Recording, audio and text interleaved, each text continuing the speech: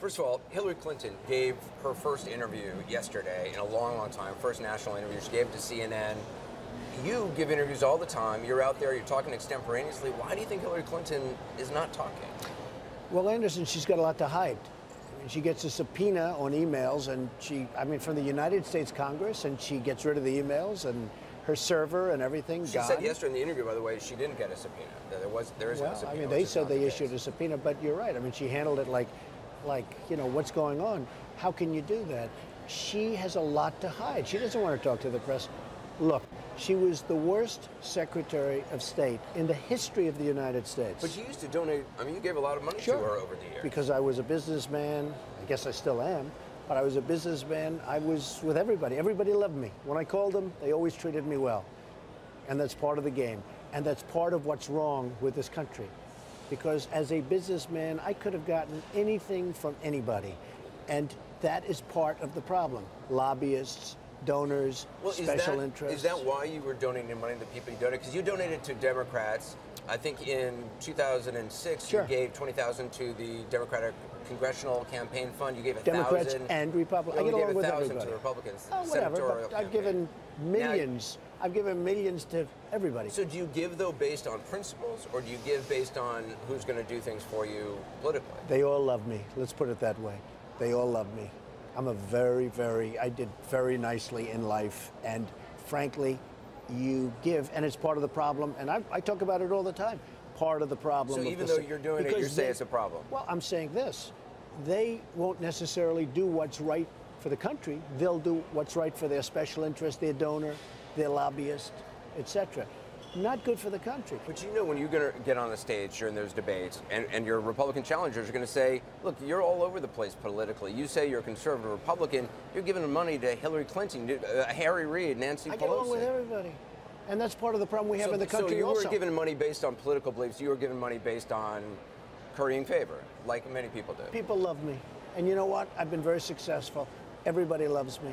Politically, the other thing they're going to say is you're a flip-flopper politically. You say now you're a conservative Republican. Smoking gun goes back to '87 with your registration record. You were Republican, then you were independent, then you were Democrat for 8 years, then you were unnaffiliated, then you were Republican. Then you have to look at what Ronald Reagan did. He switched around too. Not so much different. Well, to somebody who says, though, look, you're the guy who said you're the stand-up guy, you're a decision maker. You seem to kind of be indecisive politically. You do have to understand that I'm in New York City. It's virtually impossible in New York State. If you look, I think it's 3-1 Democrat to Republican. It's virtually impossible. So as a businessman in New York City, and now all over the world, but as a businessman in New York City, I have to get along with Democrats. If I don't get along with Democrats, I'm sort of like out of business. But were you a Democrat when you said you were a Democrat?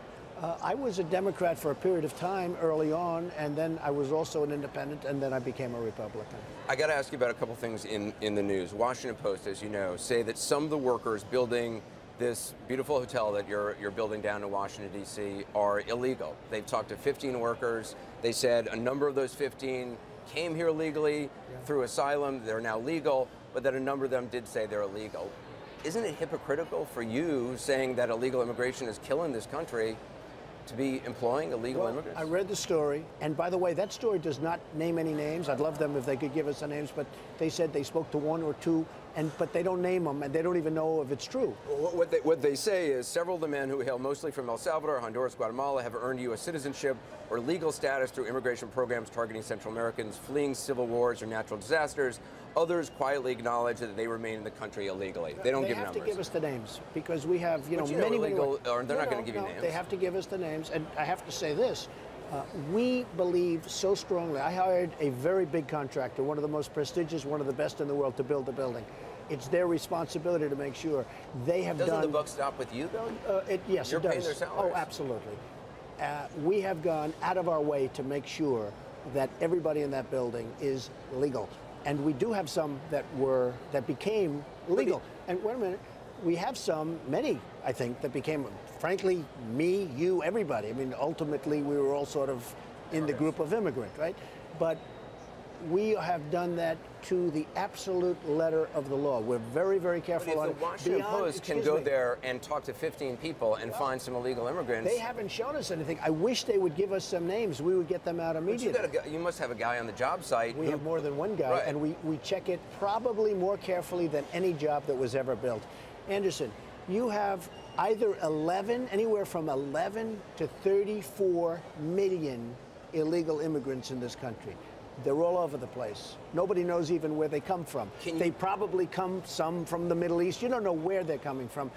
We check on that building probably more carefully than anybody that's ever built a building before. And I think from what I heard, and I just checked it this morning because I asked the question because I read the article also, we are absolutely in beautiful, perfect shape. Now, I wish they'd give us the names. We would get rid of them immediately. This isn't the first time, though, this has been an issue. Daily Beast today, there's an article. I don't know if you've seen it. The headline says, they're talking about the building we're sitting in right now. They're saying Trump Tower was built on undocumented immigrant backs. How many years ago was that? This was, what, 35 years ago. 35 years ago. Yeah, they said 35 years ago. But this was a court case. 200 illegal immigrants, Polish workers, guys working for $5. Anderson, I hire a contractor.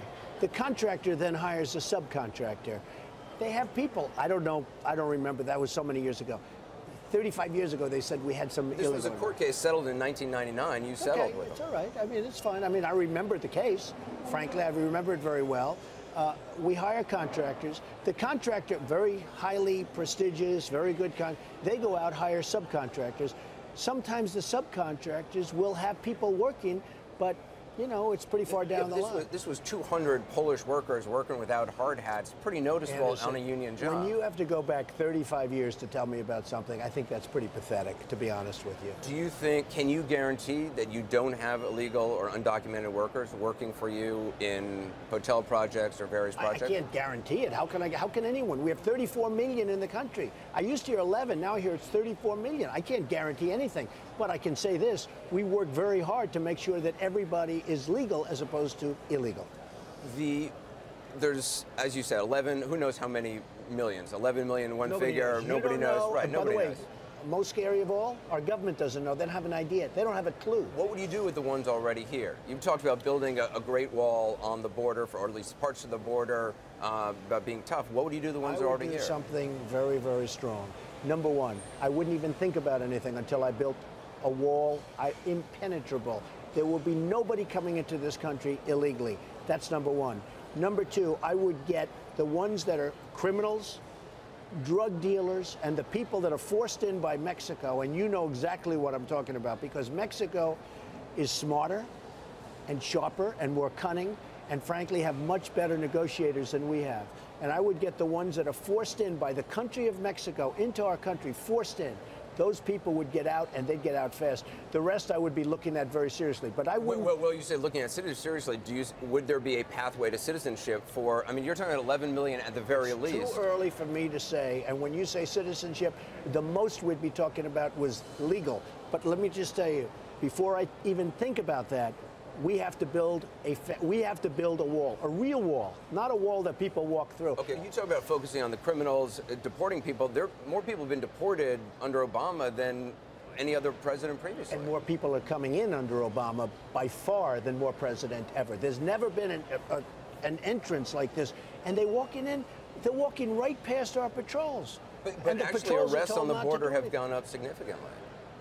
I can just say this. More people are in this country right now illegally than ever before. I will build a better wall, and I'll build it for cheaper, and Mexico will pay, if that's your next question. Yeah, how do you get Mexico to pay? Because they are ripping us left and right. But Mexico. how do you make By the them way, pay? I love the Mexican people. Many Mexican people work for me. Many Mexico people I do business with. They purchase things for me, like apartments, et cetera, et cetera. I have great relationships with Mexico and with the Mexican people. I love the Mexican people. I love their spirit. But let me just tell you.